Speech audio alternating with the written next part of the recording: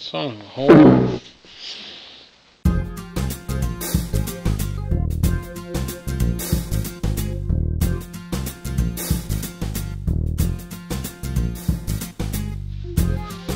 Hi. Today we're gonna have a little chat about drill batteries. This is my old 14.4 volt Mastercraft drill from Cambodian Tire. It takes these pretty normal nicad battery packs, these rechargeables. Nicads are great when they're new. When they get old, they go to crap and they develop a memory and they get all sulfated and they stop working. Like this one that just came off the charger.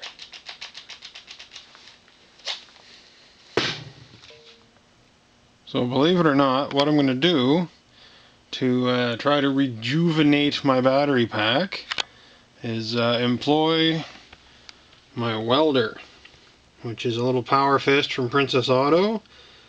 And it's a slightly more adjustable version with wire speed adjustments and heat adjustments. I think they sell a cheaper version that doesn't have hardly any of this stuff. This was on sale for 200 bucks at some point, and it's probably the most fun I've had with 200 bucks in the shop ever. A lot of fun. Recommend you try it out. But yeah, so we're gonna get some power fist on this battery and see what happens. And there's no fist like a power fist. First thing we need to do is check out the polarity of the welder. I'll be right back to do that. Okay, so I've opened the trap door here, the side door on the welder. It's just like one of those antique car hoods.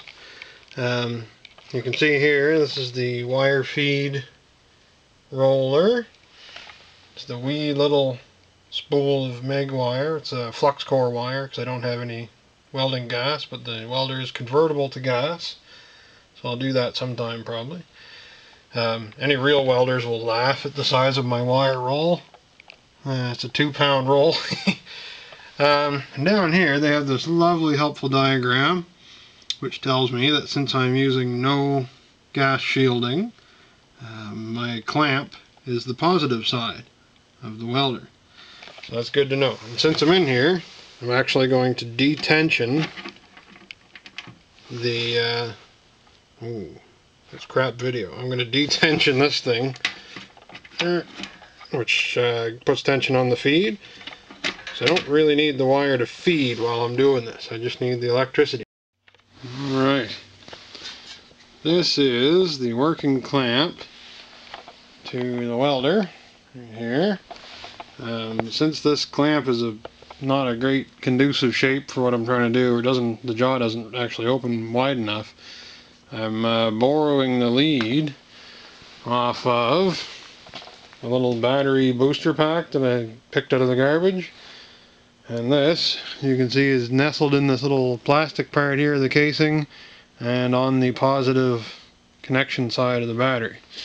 That leaves this side open, the negative side open, for me to hit with the wire feed gun end, whatever that's called. I don't know, I'm a bad welder, sorry.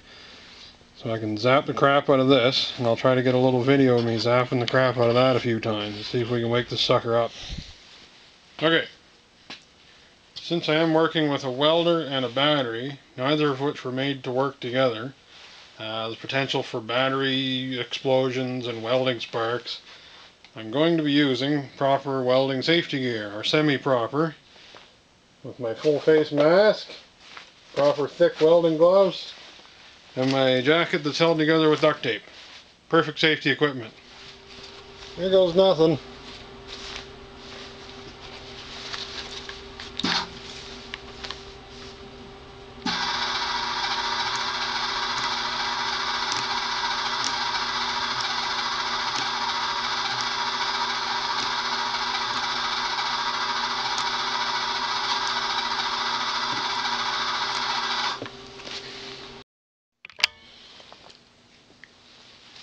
Okay, here we go. Battery pack, hot off the charger. It's actually slightly warm to the touch. Here we go. Bob's your uncle. Let's see, from a pack that wouldn't even take a charge, what we have here.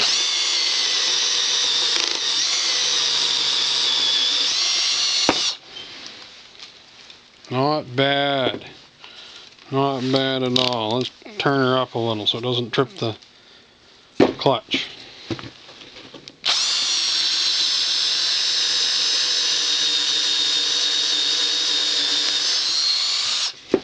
Yep. That does the trick. So there you go. You can zap the hell out of your batteries carefully with a welder, and you might get a little more life out of them. That's your tip of the day. Check you later.